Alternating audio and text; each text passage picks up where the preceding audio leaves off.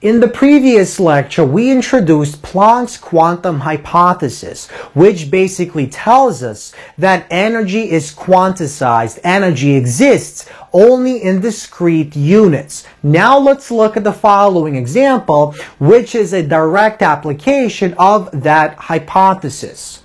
So a hydrogen chloride molecule oscillates at a frequency of about 8.0 times 10 to the 13 hertz. In part A, find the minimum quantity of energy in electron volts that such an oscillation emits or absorbs. And in part B, what is the difference in energy between any two successive quantum numbers? So let's begin with part A. So let's look at the following diagram, which essentially describes our oscillating molecule. So let's suppose the blue sphere is our chloride sphere, and it has a partial negative charge. And our H sphere is shown by the orange symbol, and it has a partial positive charge. Now, essentially what happens on the subatomic level is these two molecules essentially oscillate back and forth. In fact, they oscillate very, very quickly. This tells us that it oscillates 8 times 10 to the 13 full cycles every single second. And every time it oscillates, it either emits or absorbs a certain quantity of energy. So we want to calculate what that quantity of energy is. So to calculate that, we have to apply the following equation, which we discussed in the previous lecture.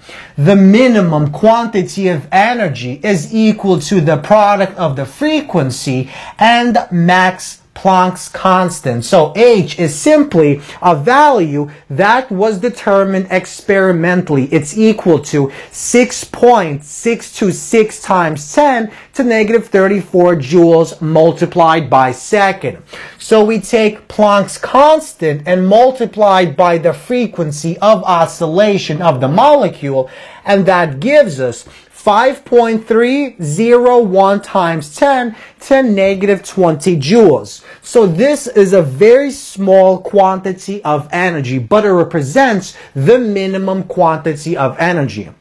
Now, because we're dealing with the subatomic level, because we're dealing with the microscopic level, it is useful to convert from joules into electron volts. Now recall, 1 electron volt is equal to 1.602 times 10 to negative 19 joules. So using this conversion, we can convert from joules into electron volts by taking this quantity and dividing it by this quantity as shown in the following calculation. And this is equal to about 0.331 electron volt. So this represents how much energy is released or absorbed in an oscillation of the hydrogen chloride molecule.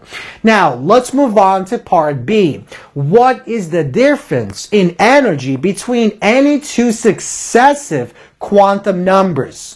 Now recall, in the previous lecture we used the following equation. So E, the energy, is equal to N multiplied by H multiplied by F. So in part A we were looking for the minimum energy, so the quantum number N was equal to 1. Now N could be any positive integer. It could be 1, 2, 3, 4, and so on. Now we're looking for any two successive quantum numbers. So let's suppose we choose N equals 1 and N equals 2. So the change in energy between any two quantum numbers, N equals 1 and 2, is equal to E2 minus E1, where E2 is simply N equals 2, so it's 2 multiplied by H multiplied by F, and this is N equals 1, so it's simply H times F. So this is equal to simply H times F, and we know from part A, H times F is simply equal to 0.331 electron volt. So for this particular molecule that has a certain specific oscillation, the difference in energy between any two successive quantum numbers is equal to this quantity, which is equal to the minimum amount of energy that one oscillation emits or absorbs. And that is exactly what Max Planck's quantum hypothesis tells us about energy. Tells us that energy does not exist on a continuous spectrum of numbers, but rather it exists as a discrete quantity. Energy is quantized.